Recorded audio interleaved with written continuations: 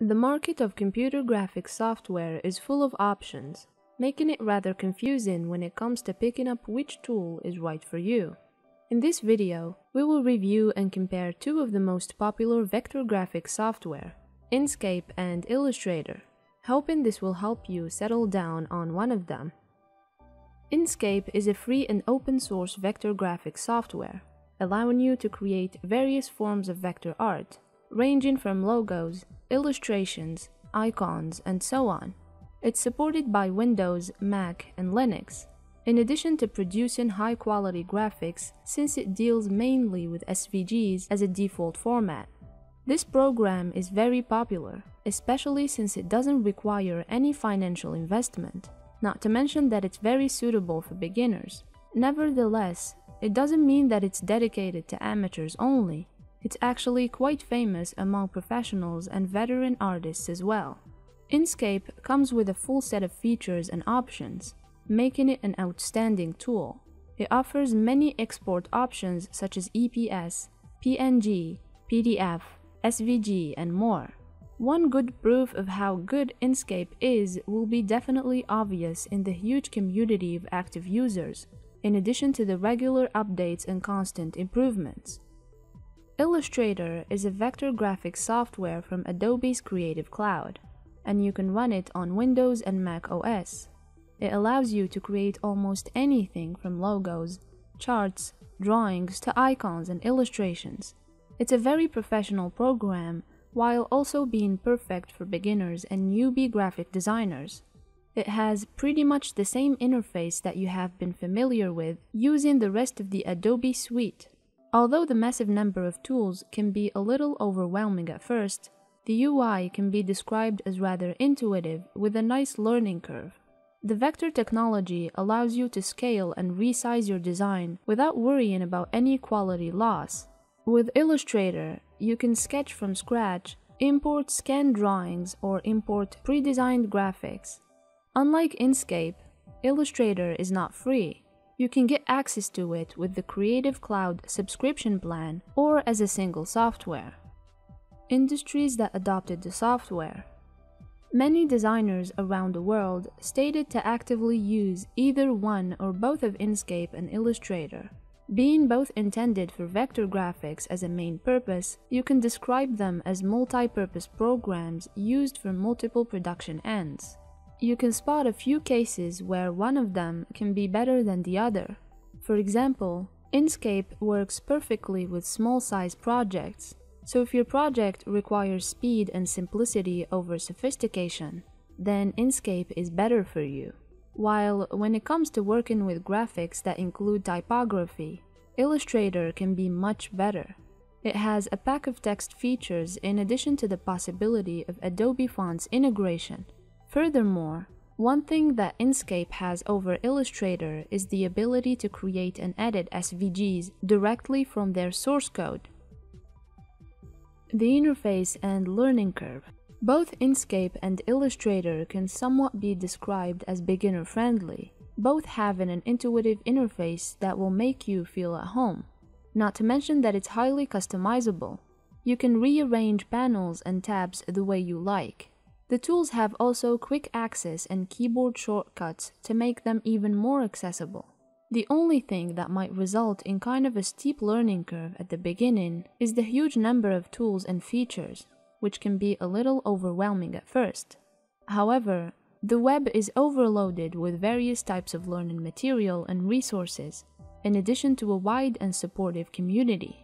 Taking a closer look at the UI, Inkscape comes with a less crowded interface despite the fact that it's fully packed with awesome features, which makes it simpler and a lot more effective with less distractions. On the other hand, Illustrator is known to be an industry-standard software for graphic design. Although it's intuitive as well, the tooling is a bit more crowded. However, this overwhelming nature can be easily decluttered, since you can control all the panels and create your own comfy workspace. When it comes to the workflow, the interface plays a major role in making it smooth and quick-paced, or making it clunky and complicated.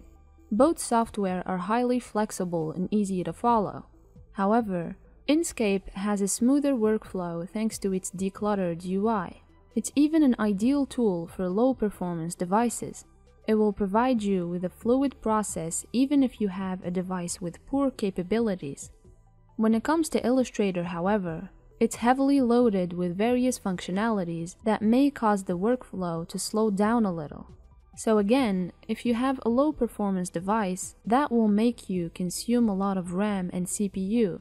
With the rising potential of each new update of Illustrator, the workflow will eventually get slower. If you want to use it, make sure that you have a powerful device with the necessary system requirements that will keep up with the advanced toolset. The tools and features. The two programs are vector-based, so you can expect unique and amazing drawing tools. Illustrator provides you with a rich toolset, making it perfect for sketching and drawing. It has brushes for painting, shapes, pen tool, path tools, and more. The tooling is also very versatile.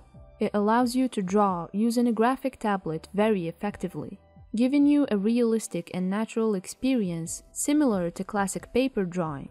On the other hand, Inkscape offers you the same variety of tools, ranging from the pencil with freehand drawing options, calligraphy, pen, stroke, shapes, fill bucket, and so on.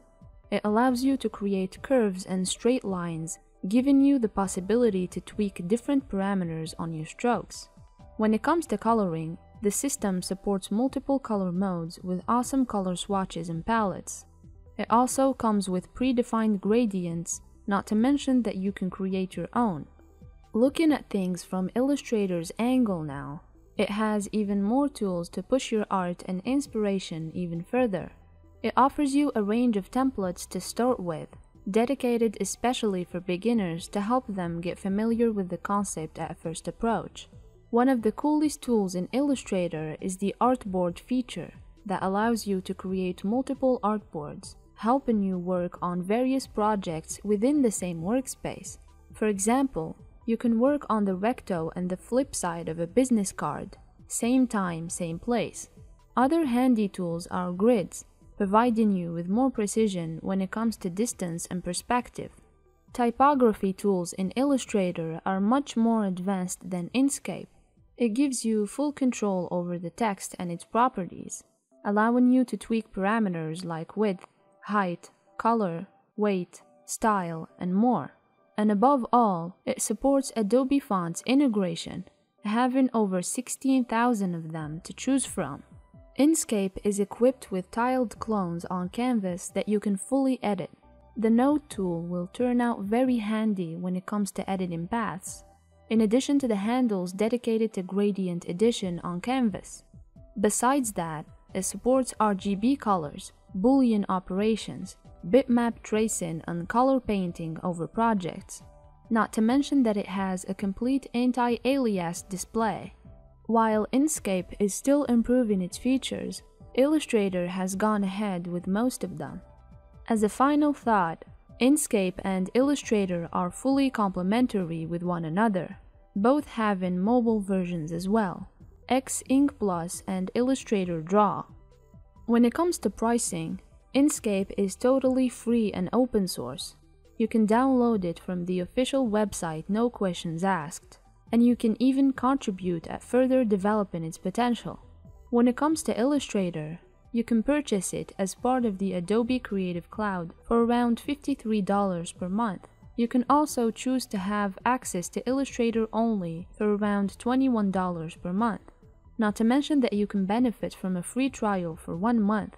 But if you're just starting out, Inkscape is a lot more suitable for you since it won't cost you anything. As a conclusion, both of these tools are versatile and could potentially unleash your creative mindset. In other words, your choice will be mainly guided by whether you would invest financial resources or not. It would also depend on your needs as a graphic artist, either looking for an industry-standard software as a crucial requirement for your art, or looking for a powerful tool, regardless of its value from the standpoint of the market.